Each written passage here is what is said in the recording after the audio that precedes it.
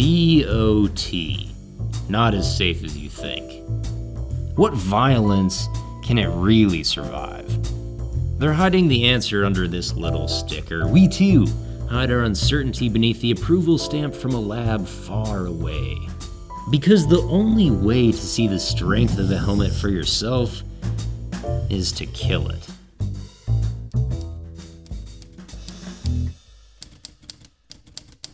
You want to know about the DOT standard? Well, Uncle Sam is too lazy to dredge that swamp. However monsters are in there, they're getting deeper. Bigger. 1974. The federal government under pressure to define new standards. With time running out, they make a smudgy copy of an ANSI criterion from 3 years prior. They call it FMVSS 218, common alias, DOT. But here's the thing.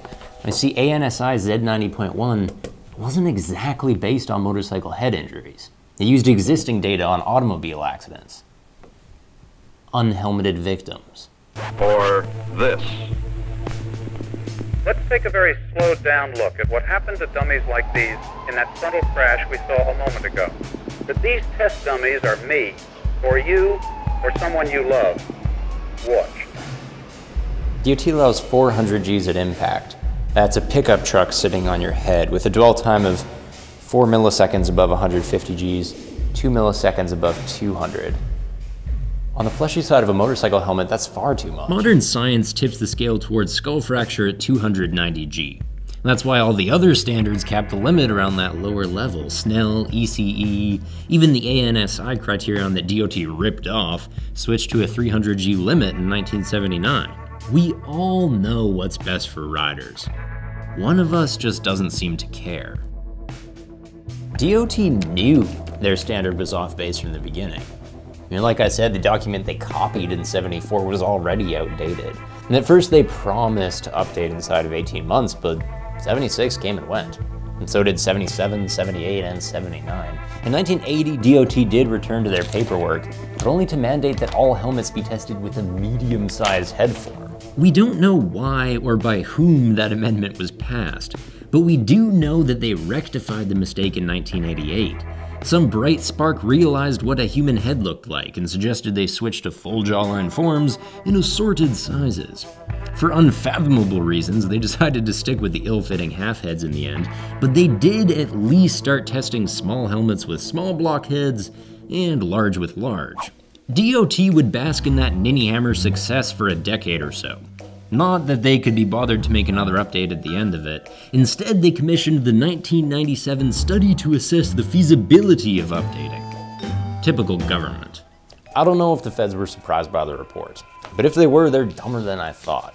I mean, DOT eons out of date. 400 G is not an acceptable level of shock.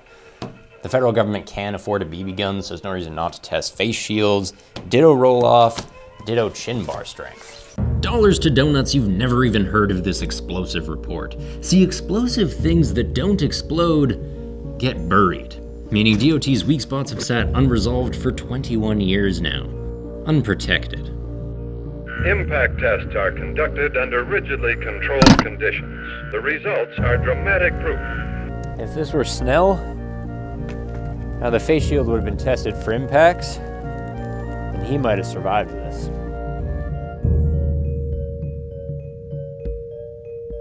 When a case gets me down, I pour a double and give my head a shake. Of course, DOT buckets aren't tested for roll-off, so I guess I'm just getting slapped around all over again. Bad helmets are a part of this big bad world, and that's okay. I just wish the lack of communication would stop it from spinning. We know the labs have a full report on every helmet, actual numbers for how much shock it transmits.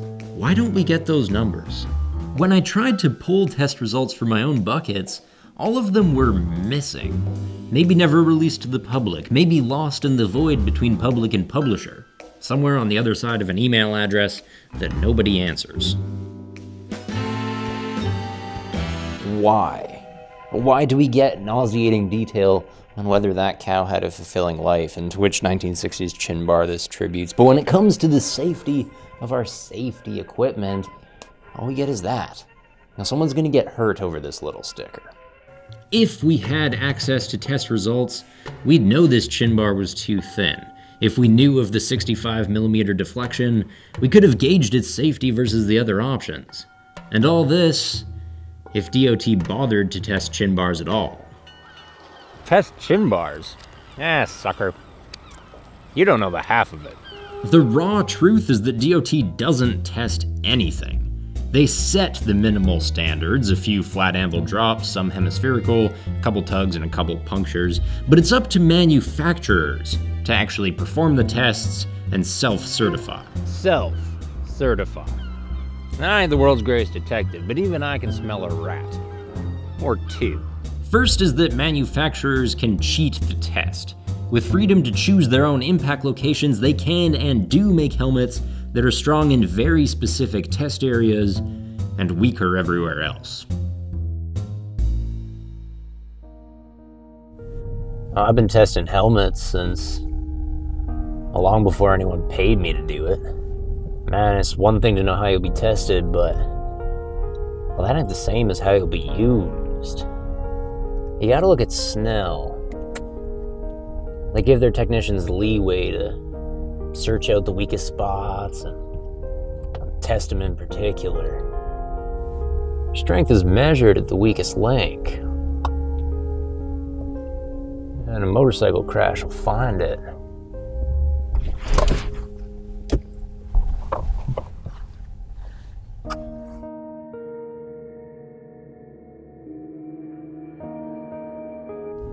Go again now.